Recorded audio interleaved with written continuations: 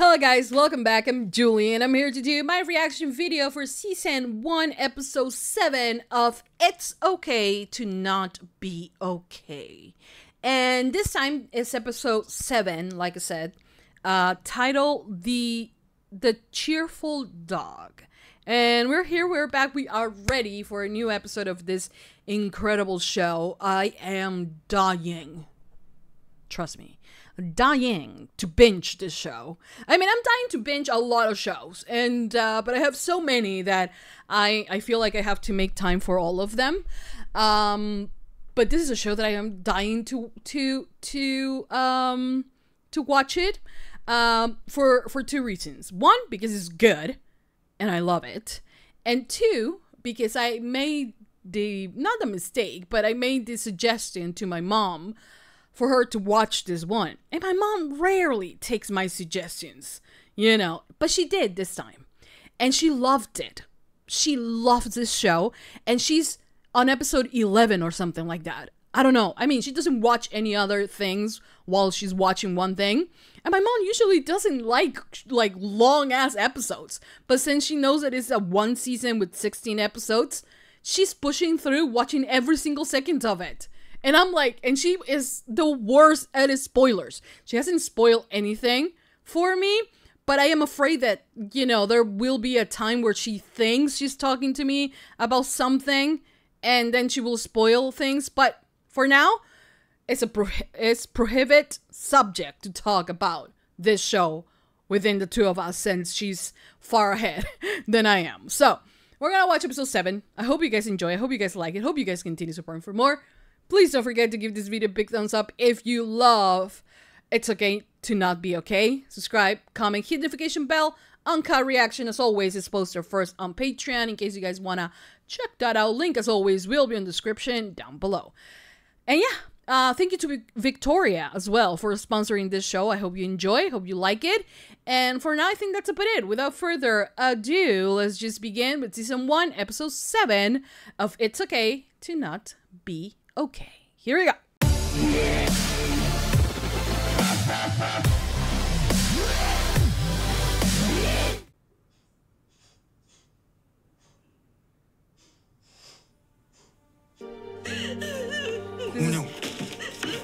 This is from his point of view.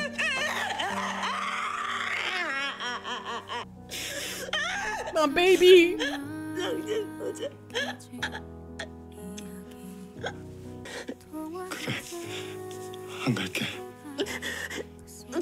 She was saying something but acting differently. They're so adorable.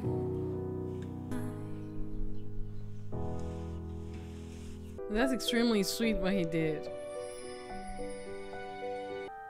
땡땡이 칠 거야. Oh, okay. 너 이씨 나한테 사이도 없이 그 여자들 쏠랑 들어가니까 이렇게 나타내 내가 아주 좋아. 예.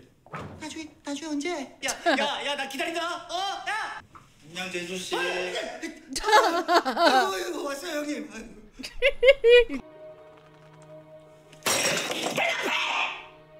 She? No, don't do that. No. 제발 살려줘.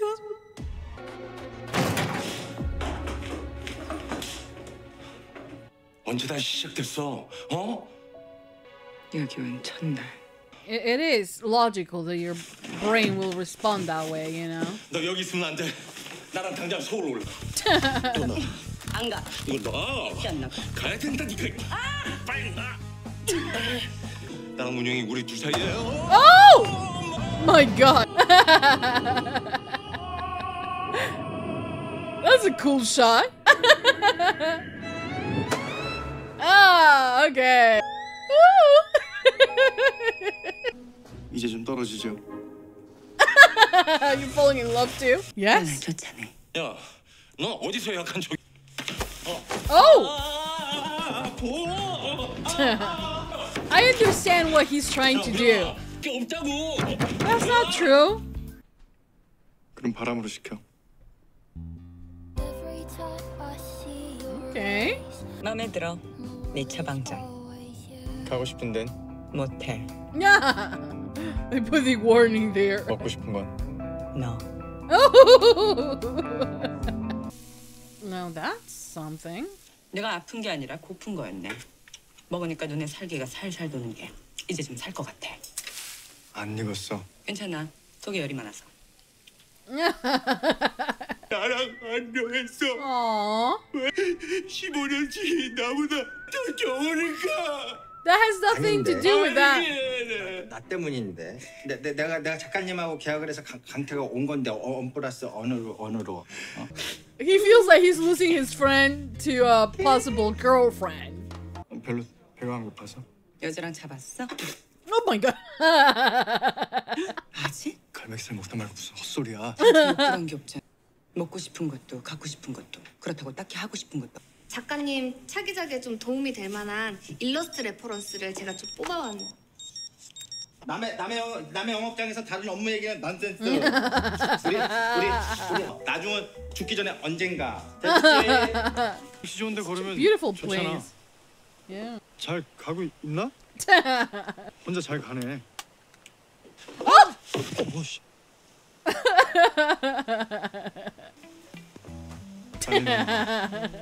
말해. Ooh. Oh, come on, just guess already. 품은 거야? No, I'm not.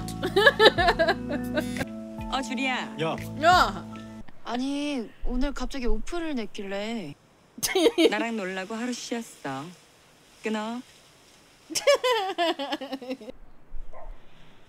Honestly, if he seems more interested in her, just move on. You're sweet. 예전엔 도망쳤지만 Yeah, this time he stayed. 오늘은 같이 있어줘야 될 것 같아서. That's so sweet. The sweetest one. Oh, hi. 짝사랑 힘들어서 못 해먹겠네? 나도 That's not what it is. 성깔대로 다 때려 부수고 지랄할 수 있고 He's like, can you please? 나쁜 년 할 수 있는데 아유 저 아닙니다. 그 나쁜 년은 아무나 될 수 있는 게 아니에요. 예.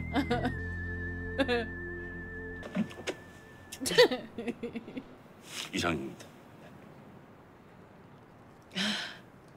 Oh! What the fuck? It's because he works for her. 니 때문이네. 울지 마세요. 뭐 가만 있어봐. 이 목소리 이거 혹시 저 괜찮은 병원 남주리 간호사인데요. 남주리 간호사? What the fuck is she drinking? 내 악몽엔 늘 엄마가 나와. 그 꿈을 꾸고 나면 기분이 진짜 역 같아. 근데 오늘은 썩 괜찮아. 고문영 작가 애인 있나? His favorite subject. 늦둥이 아들놈이 하나 있는데 해줘 볼까 하고. He's just pushing. 그래서 나랑 영 딴판이야. 어떻게 해줘 말어. 그걸 왜 저한테? 같이 살잖아. 연재 중인 소설의 마지막 권을 탈고한 날 흔적도 없이 사라졌지. 그렇게 실종된 지 5년 후에 사망 신고됐고. So she disappeared. She didn't die? Did he kill her? 늘 한 발이 느리시네. Is that the mom? 살아있다 아니다. 살아있을 가능성도 있을까요? 아니 그랬다면은 서쪽 마녀의 최후를 궁금해하는 나 같은 독자들을 태우진 않았겠지. 그리움이 아니라 두려움이면요? That's why.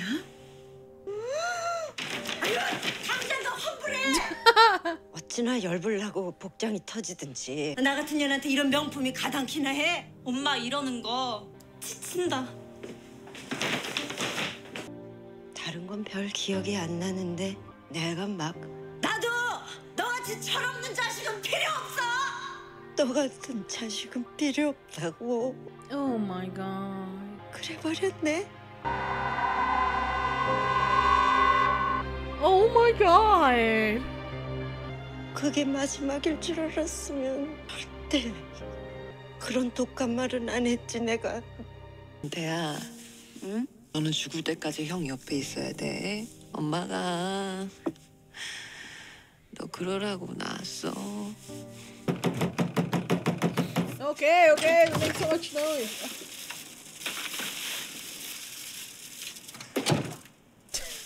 가슴 치면서 Oh, here comes the tears again. 후회하고 있을까?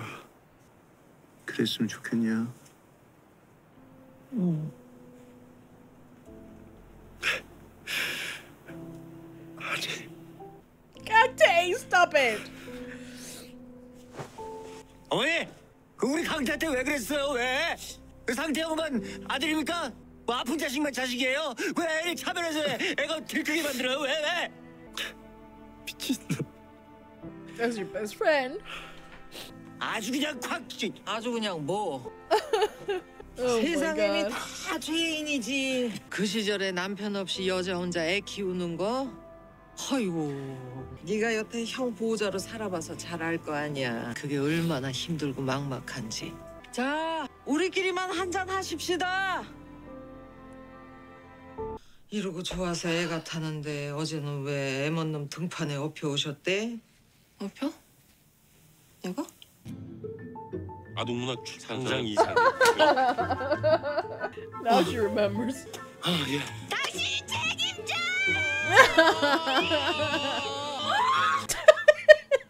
Yeah, you were drunk. It's okay. 넌 적당히가 없잖아. 나도 취하고 너도 취하면 큰일 나. 왜? 내가 덮칠까봐 겁나? Oh my god. 적당히가 물어. 뭐 때렸냐? 넌 칼로 그었지? Okay, we're even. 취하니까 잘 받아친다? He laughs. 가만봐 얼른. 어서 본 건 있어가지고. she's getting her lips ready. 자, 눈 떠. 뭐야 이 그지 깽깽 같은 건. 악몽 인형. 잘 때 손에 쥐고 자면 얘가 이 망태 바구니에 악몽을 담아서 밤새 먹어치워준대. That's very sweet. 얘 이름은 망태. 우리 삼형제거든. 소름. 형이 거기 짬뽕 좋아했잖아. 아닌데 네가 좋아했는데 네가 맨날 먹고 싶어 엄마 졸라갖고 엄마 맨날 그 장날 때마다 짬뽕은 매운데 맛있다? 맛있어서 또 먹게 돼. 짬뽕이다. 얼른 먹어. 엄마는? 엄마는 배 안 고픈데? 얼른 먹어. 매워? 매워? 얼른 물 마셔 물. 감기 걸려. 괜찮아? Her brain has a way to remember things differently sometimes. 강태 뭐해? 강태야 빨리 와. 비 오잖아. 강태야 빨리 와. 얼른. Oh, here comes the tears. God damn it. 엄마 뭘 꼭대 엄마는 이게 한대 콜라인데 이쁜 내 새끼. 엄마가 많이 미안해.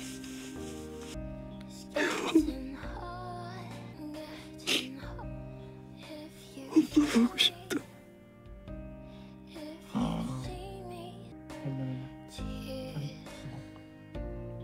Oh, Gang-Tae.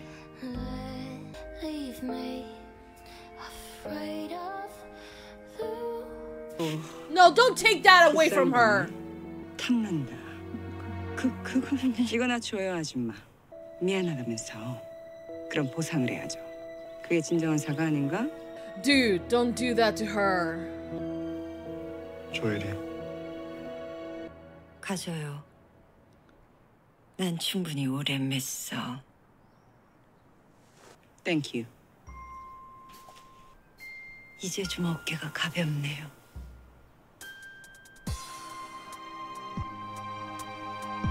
That's what it meant for her, you know. That's why she was carrying it. 그런데 낮에는 아이들과 한창 잘 놀던 걔가 그날의 걔는 묶인 못줄을 끊고 어느 날 봄날의 개에게 마음이 속삭이듯 너는 왜 목줄을 끊고 도망가지 않니? 나는 너무 오래 묶여 있어서 목줄 끊는 법을 잊어버렸어. 잘했어, 고문형. 뭐가? 네가 끊을 수 있게 도와줬잖아. I love that he's a lot kinder to her. Oh.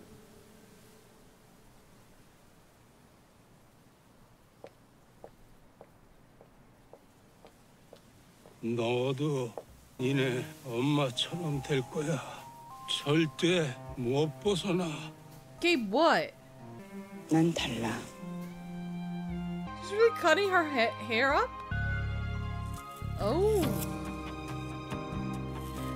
머리가 나 목줄 잘랐어.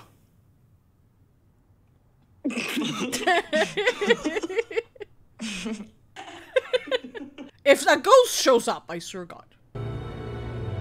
Is he hallucinating or... She's even more beautiful. What a shock.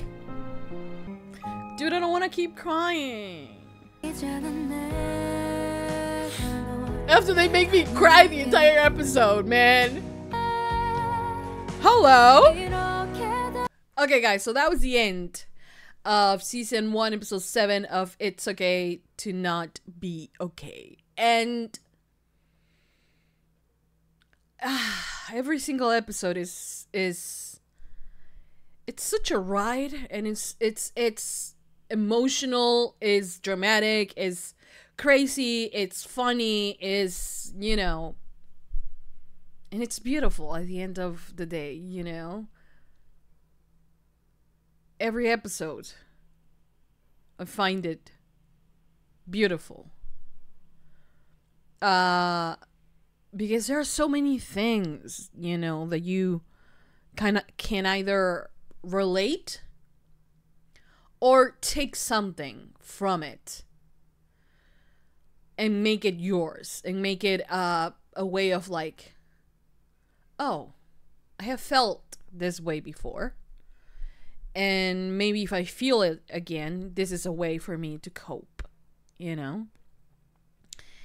And I think it's beautiful.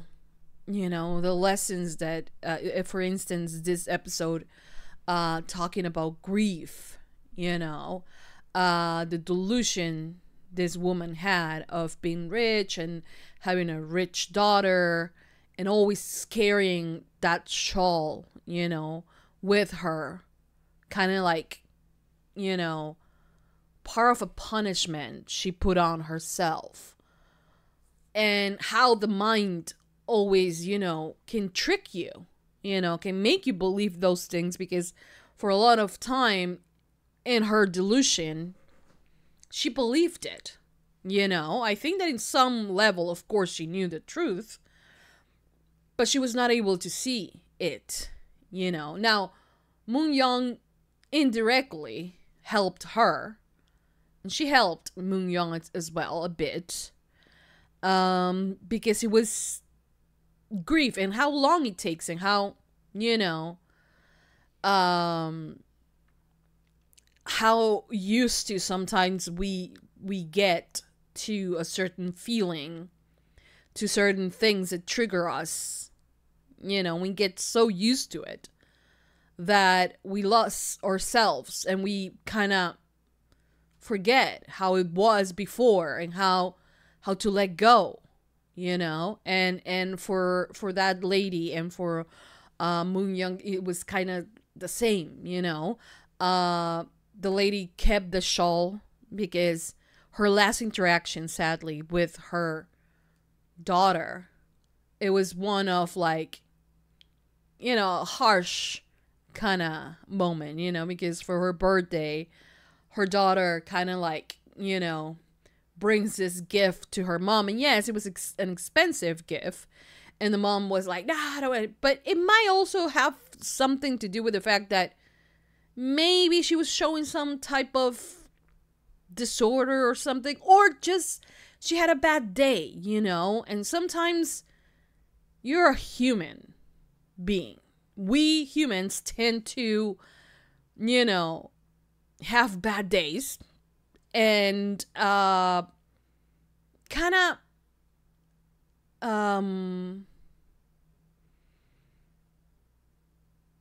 you know, taking it on with the wrong people, you know. And she offers her this something sweet, because sometimes, you know, it's not that you are, I don't know how much money that was, I don't know, but you know, you want to do something nice. And I have had those moments where I am like also annoyed at my mom because I feel like I you know, willingly do a lot for her. And then sometimes you know, I'm standing there and she's yelling at me for the most stupid thing in my mind, you know, and I'm like, you know, is it worth it? You know? But at the end of the day, I realize, you know, it's the heat of the moment. It is the, you know, the bad moment, the fact that she might feel a little bit bad, or, you know, there is no reason for you to take on your rage onto someone else that doesn't deserve it. But we're human, you know, and we tend to do things like that. So in my opinion, I do think that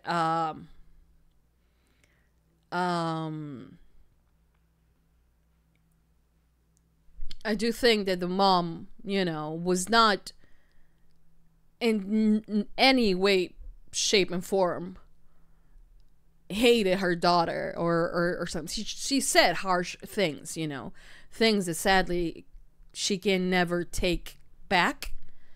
But that now I feel like she has finally let loose, you know, cut loose. And that's honestly a way to recover. There is the blaming part, there is, you know, acceptance, there is denial, there is, she's going through the process of grief, you know. And since she is doing that, part of that was to let go of that shawl that represented that pain, that suffering, that self-inflicted pain that she put on herself, because she blamed herself for what happened, because her last words to her daughter, or because she, you know, let her daughter walk away. That's why the accident happened. And now I think that she understands it a little bit better, you know, and is able to try at least to forgive herself for the things that happened. Know that, you know, she did not cause that accident, you know, and that sometimes things are written in stone, you know, and there's nothing you can do about it. But she's processing it, you know.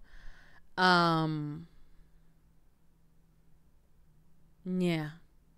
And I think that indirectly she also helped Mun-Yeong with the fact of, like, you know, let go, cut that tie, you know. And often the time you see, you know, you see or you hear the references to her own books, and there is a meaning to her books, right? And she writes about them, but she has not worked on it in the same way. Like, she express what she would like to do, but she's not able to do it. And in this episode, her mom was always like, you will keep your hair long and you will never cut it. And like, she has these memories of her mom that are very dark, you know, and very scary for her. And the memory of her mom is something that pains her, you know, that makes her fear. And I think that that's just how she copes with the disappearance, because now we know that it was a disappearance, and now that her mom is actually dead. Her mom can be, you know, could have disappeared, but her mom could still be alive. Now, there is a memory of her going into the, you know, basement and seeing a lot of blood, and seeing a woman that they never show us her face covered in a lot of blood. Now, that can be her memory, that can be her brain also making that up. We don't know. And there's a reason why the dad tried to choke her, right? So there are a lot of unanswered questions. And as you can see, and one thing that the show likes to do is that they make you think one thing, and then in the next episode they prove you, if you actually see it from a different perspective, things are not so bad, you know? When I was younger, I had a very difficult relationship with my mom. I'm not gonna say I had we have a better relationship now. After I became a mom, we have a better relationship.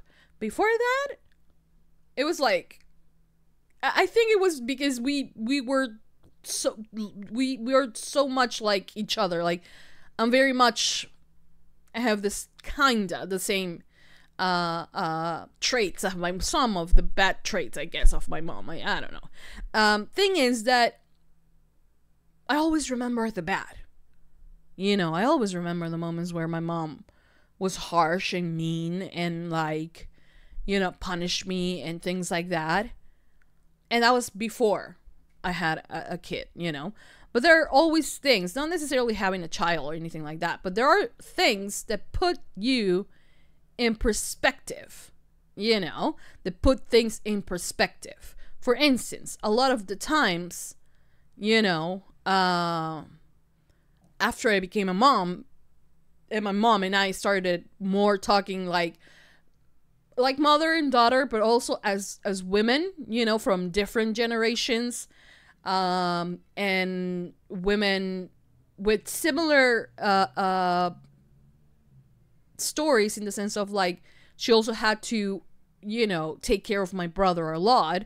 It was kind of like the Sang-tae, Gan-tae, and their mom, and the mom always taking care of the Sang-tae. My brother doesn't have autism, but he did struggle a lot with school and with talking. He talked very late. He learned how to control, you know, his, you know, peeing and all that. He used diapers until he was very old and blah blah blah, you know. And he doesn't do it now, by the way. But, you know, and I never understood why my mom, I didn't knew that my brother had some challenges in his life. And I never knew that. And so when I was young, I was very resentful of him, you know, because I was like, you are so, what my mom called, like, if I was smart, then he, in my mind, he was dumb, because he didn't talk as I did. He didn't think as I did. It's just that he processed information in a different way, and he had some struggles as well, because he had a medical malpractice as well done to him. So there's a lot of things that happened to him that I was not aware when I was little, you know, because you were little, and when you're little, your mom doesn't inform you of everything, you know. So, but when I grew up and I had my own son and everything, the conversations started between us. And, you know, I realized a lot of the times when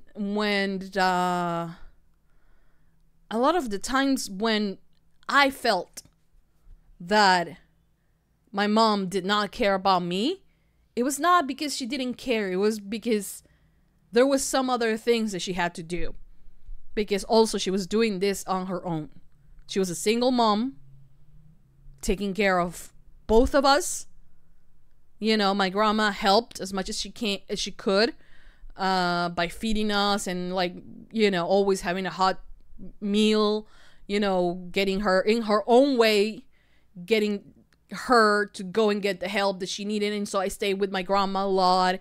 Maybe it's probably the reason why I watch so many telenovelas, because my mom was in therapy, you know. And back then my grandmother did not like, you know, therapy and like psychiatrists and things like that were only for crazy people. You know, if now the taboo surrounding mental illness is a little bit less, you know, it's because before it was so much more, you know. But they did amazing, and my mom did amazing, you know. And that the proof is my brother. I mean, he's still a little bit stupid sometimes. In the sense of like he's annoying, you know. But he raised a very responsible kid, you know, who does not wear diapers anymore. He peed in his bed until he was like 11, I think. But not randomly also. I don't know why. And then he blamed it on my mom's, well, my stepdad. Let's just say that. But yeah, you know, where I was going with that. Well, the thing is that we mothers, you know, as much as like with Gang-Tae and Sang-Tae's mom, we are take to believe that the mom never cared about Gang-Tae. Truth is, she did, you know, in her way, you know, in the moments she had to breathe, because she was already putting a lot of baggage onto Gang-Tae that I don't think she wanted to put more of a burden of like, I know what you're going through. I know I make your life difficult. And so she bottled those things up. But like on this episode, we see that, you know, yeah, there are moments where he felt like that. But they went to that place where they had that hot, spicy meal just because Gang-Tae liked it. It's not that Gang-Tae, you know, was just left in the rain, you know. The mom also called him up. It was just a split second. And sometimes, you know, traumas and things like that can last for like, I have a memory of my mom saying something very bad to me that it doesn't leave my head, and I have it like picture. I can close my eyes and remember what I was doing before walking into the kitchen and hearing my mom say those words. I can still do it. She says that she doesn't recall that it never happened, but it is still in my brain, you know. It might have not happened in that way. It might, I don't know. She might have said something else, but that's what I understood, you know. And traumas can be created on such a little time and with such little words, you know, or lack of, you know what I mean? So I knew that Gang-Tae's mom loved him as well. But sadly, when a kid is born, they don't hand you, okay, and this is how you're gonna raise this specific boy, you know. There's no you're gonna be like, okay, Gang-Tae is a little bit more, is also sensitive, you know, and this is the way he holds grudges, okay, so you better treat him right. There is no, and like in our effort to make things right, to make them happy, we make mistakes. All moms, all parents, we do make mistakes, you know. But when those mistakes are based on love, I think you can, you know, move forward. And it's difficult to do it with your mom being dead, like in Gang-Tae's case. And it's difficult to do it with Mun-Yeong as well, because we don't know where the mom is. And the dad is, like, not helpful, you know. So it's difficult. And it is, or like with the other lady, you know, that she doesn't have her daughter to tell her face to face how much she loves her, you know. So yes, I think moral of the story is one-off is like, you know, yes, you are allowed to have a bad day. Yes, life sometimes sucks, but you also have the opportunity to think before you say things that sometimes you are not going to be able to take them back, you know. And that's one thing that I live by, especially with my son. It's something that I am like, so like, you know, is in my brain, and it doesn't matter. I don't care, you know. And Josh has been difficult this past few weeks as well, but the thing is that even in his difficult times, even during his tantrums and, you know, crises and blah blah blah, I make sure to let him know that no matter what, I love him, Because for me, I do not wish something like what happened to the lady to happen to me, you know? Because also people with autism are very much, you know, they're very structured, and also, you know, they take things at heart. If you say something to them, that's what it is, and that it's you're not going to change it.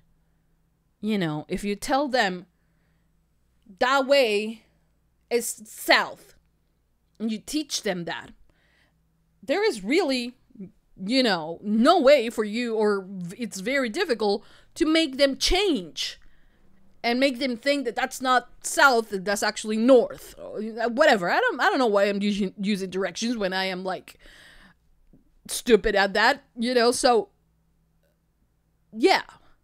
And so with him having autism, I there is like under no circumstances, you know, and like sometimes I feel like he wants to test me, especially when he misbehaves and he knows he has done something, and after the crisis is over and he, you know, he has cried and all of that, and like it's over, we're laying down in his bed or some place or the floor or whatever, he's always like, so even if I did this and you were mad, do you still love me? And I still love you. I will always love you. My love is not conditional. My love doesn't come one day and goes the other. Or just because you acted good, you have all my love. Or just because you acted bad, then I'm going to take it back. Because that was something that my mom used to do. That you have to kind of like earn her love. And I did not like that. I did not like that feeling.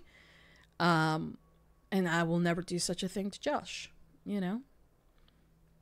Anyways, what else were we talking about? I did love the Gang-Tae and Mun-Yeong kind of like, you know, are dealing with the things. And I feel like, you know, yes, of course the nightmares and the, you know, that she was going to be triggered by being in this house, you know. We know that this is not a good place for her to be. But I feel like running away is also not the answer, right? And she has Gang-Tae who can guide her through that. But I also don't want Gang-Tae to go from taking care of his brother all the time to not really, because he's more and more independent every day, to like be fully taking care of Mun-Yeong, and that is his new path. Just taking care of her because she doesn't know better. You know? It's sweet, but I want them to go through the things that they have to go through, and for both of them to be there for one another. And I think that we are getting that, you know?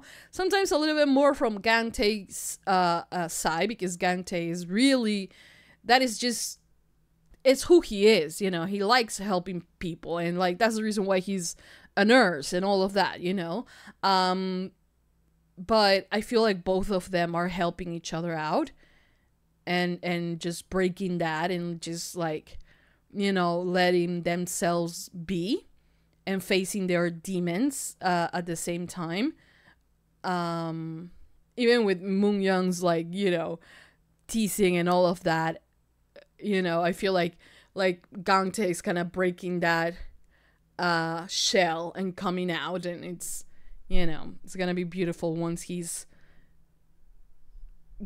has gotten rid of that, all of his trauma and things like that. So the fact that he was crying this episode, laughing this episode, I feel like that is progress for both of them. It's progress, you know, for both of them independently, and for both of them as maybe something else, you know. So yeah. And the psychiatrist is very, you know, he thinks he's very slick, he's very smooth, right? He sees things and then he pushes on the people, you know, to kind of like get the answers that he wants, or get, you know, the help that they are not willingly asking, but that he knows that behind that there is that help that they need. I loved that as soon as he saw Mun-Yeong, he started to run away. And he said, oh, now I can't run away. I can't run because of my knees and shit like that. And then he saw her and was running and jumping from stairs. He did not want to face the wrath of Miss Go, you know, so yeah. But now we are like, oh, maybe Mun-Yeong's mom is actually alive. Because she was declared dead 5 years after her disappearance. So, yes, and we did see... what's her name? Oh, we did see Mun-Yeong on the basement. But she could also be remembering things wrong, you know? So, I don't know. Nothing is past me, you know? And one thing that this show has taught me is that from one perspective, it might look like that. But if you bring in all of it, you might get a different picture, you know? So, there's that. Anyways, I love this one. Thank you, Victoria, for sponsoring this series. One of the most beautiful series I have watched in a while. It's so well done. It's so, like, the dialogue, and how realistic it is, especially for me, someone who has a son with autism, you know, and to see kind of the same path that Gang-Tae has with his brother that I had with my son is kind of like the same, and I relate to him so much. And I just love it, you know. And I just want to thank you as well, because you have made my mom a fan also of this series. And she might finish it before I do, but, you know, she's only watching that. I'm watching like 300 other shows, so I think it's okay. Anyways, I think she stayed up until 2 a.m. yesterday watching, I think she's in episode 11 or something like that. I'm not joking, by the way. My mom has an account here on my accounts. This is my mom. And she is watching this. So she is on episode, as you can see, she's on episode 10. Oh, she's in episode 13! My God! She's in episode 13. So she's about to finish. And I'm not lying, she is. She's watching it and loving it. So, yeah. But that's it. Thank you, Victoria, and thank you to everyone who's watching my reactions for this amazing and beautiful show. Hope you guys enjoy. Next time I'm gonna hydrate a little bit more because I'm probably gonna cry again. So yeah. Anyways, that's it. Thank you for watching. You guys are amazing. Thumbs up, subscribe, comment, hit notification bell, UNCUT reaction on Patreon, hearts if you're on Patreon. And for now, that's it. I'll see you guys next time for more reaction videos for It's Okay to Not Be Okay. That's it. I'll see you guys next time. Mwah. Bye.